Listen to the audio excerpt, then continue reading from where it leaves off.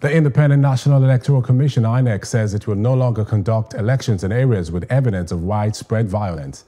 The chairman of INEC, Professor Mahmoud Yakubu, while speaking to stakeholders at a meeting of INEC's Interagency Consultative Committee on Election Security, which held in Abuja, said the commission will no longer put the lives of its staff and ad hoc staff at risk. Professor Yakubu, while calling for stiffer sanctions on electoral offenders, said violence during polls undermined the electoral process.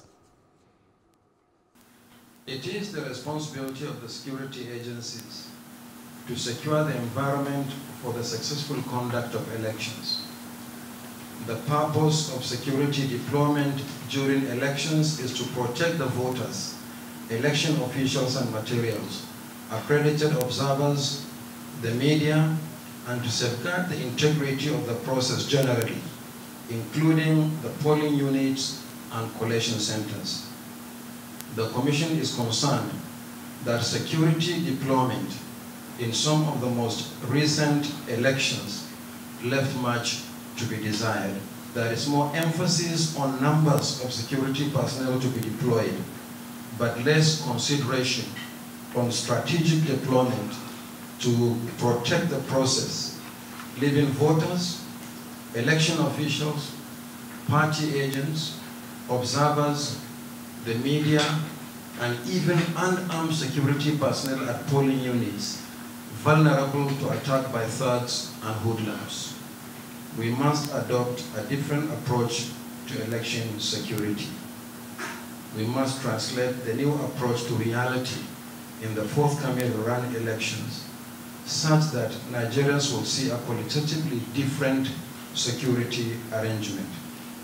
No thugs and hoodlums can be more powerful than the Nigeria police and other security agencies. Going forward, INEC has decided that although the Commission has no power under the law to cancel an election, it will not proceed with the process in any constituency where the safety of voters, our personnel, and election materials is threatened. Furthermore, collation of results will not proceed where the collation centers are invaded. No declaration of winners will be made where returning officers are threatened. It is extremely important also for us to know that this time around, whatever gave rise to the problems we had during the last elections, we must be able to deal with. And what I want to say is that there must be consequences for bad behavior. Bad behavior not only in relation to thugs, criminals, outlaws, and people who just want to upset the entire system, but our own elements, our own agents, who either by design or default will want to scuttle this process must be brought to book.